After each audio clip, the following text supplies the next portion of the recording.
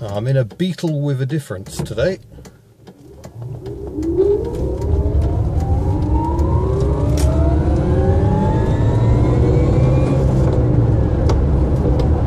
It's electric. I'm going to select the further regen mode as we head back downhill. So this is a Beetle converted by electric classic cars, and it's really rather good. It still has the conventional Beetle gearbox, so in some ways it's just like driving a normal Beetle, only you don't need most of the gears and you don't have to use the clutch anywhere near as much. It has an electric motor where you'd normally find the flat 4 engine, which develops about 75 brake horsepower and over 100 pound-foot of torque as well, which is from rest, of course. It's not like the standard engine where you've got to get it to the peak of that power. So take it out of eco mode so I get a bit more grunt up this hill. And this is now accelerating up a hill in a way a 1200cc Beetle would not.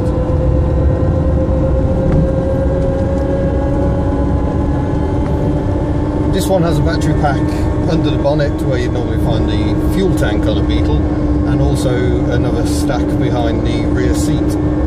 Gives it a range of about 100 miles, and the overall weight penalty compared to how it was is only about 60 kilograms, so only about a person's weight.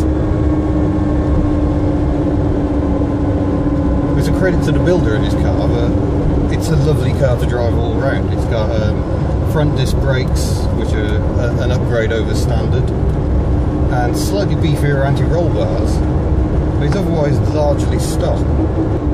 So like most modern electric cars, if I ease off the pedal, as now, we get regen. I've just clicked it back into eco mode for extra regen, whereas the car in front of me was having to brake all the way down that hill.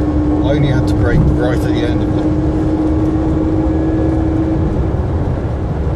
But this really is the combination of my loves. This is a classic car with electric power, and it works supremely well.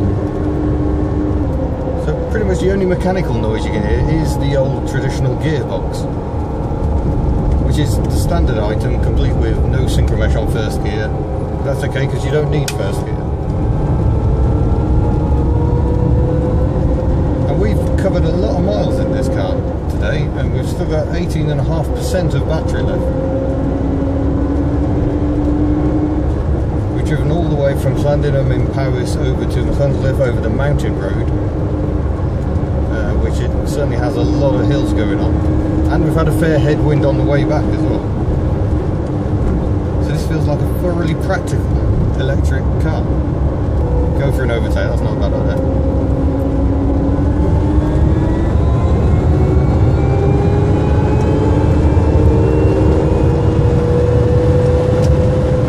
It's got grunt when you want it. Now we try and get back some energy going downhill. When I initially apply the brake pedal, that boosts the regenerative effect. It's only when I push the pedal harder that I get more of an actual braking effect from the brakes. So we're currently doing 60 miles an hour. I'm still in third gear, but I could change to fourth. Makes it a little quieter.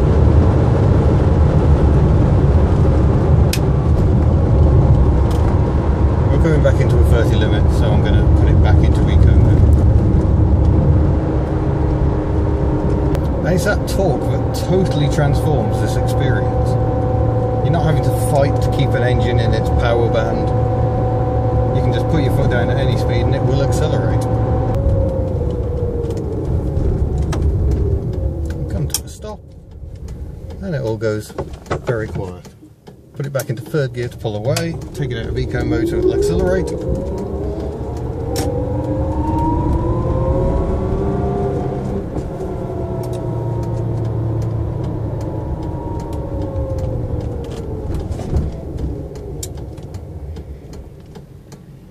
All you can hear is everyone else's engines.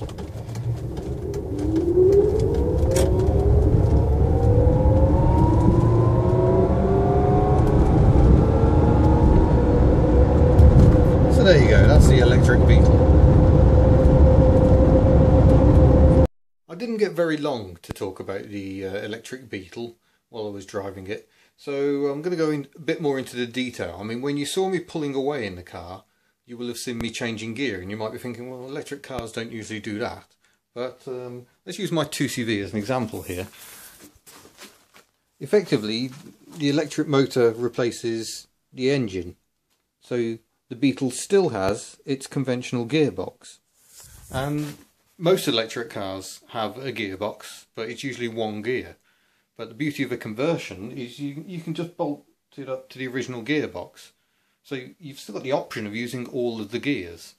But with the torque an electric motor generates, you don't have to bother with most of the gears. So when I was driving the Beetle, I'd use second to pull away if I wanted to make a quick getaway, or if I was starting on a hill. But it would quite happily pull away in third gear. And I'd used fourth mostly to keep the transmission noise down, because it's really noisy in third gear. It was a lot quieter in fourth. It feels more relaxing.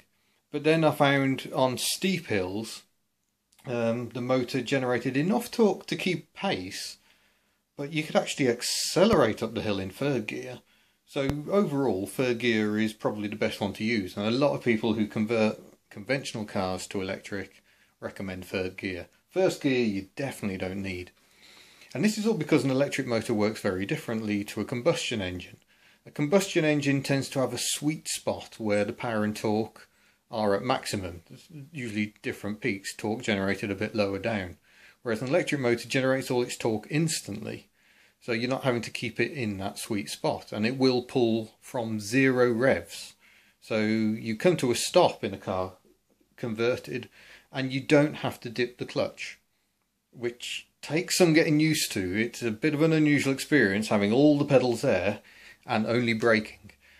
But you quickly get used to it. It's not too bad. I found it was a bit weird when reversing, because I was still trying to slip the clutch. But you don't slip the clutch with an electric motor. There's so much torque. If you keep doing that too much, you'll end up frying the clutch probably. So it's just a case of adjusting the mindset. The tested Beetle did not have a heater fitted at all. So for all your practicality, that's not brilliant. But electric classic cars could fit one if you so wished. Obviously that's going to impact your range slightly. And just to come up with the final figures of the day, we drove about 80 miles, and I drove as I normally would in a car, so I was doing 60 as often as I could, and we were up and down lots of hills, and we got back and we probably still had 16 or 17% of battery left. So a genuine 100-mile range, even in normal everyday conditions in difficult terrain. That's quite impressive. The downside, you're probably talking about 25 grand to build a Beetle to that specification. But it was very well engineered. And 25 grand also gets you a Nissan Leaf. Decisions. Thank you for watching. Don't forget to subscribe, and I'll see you next time.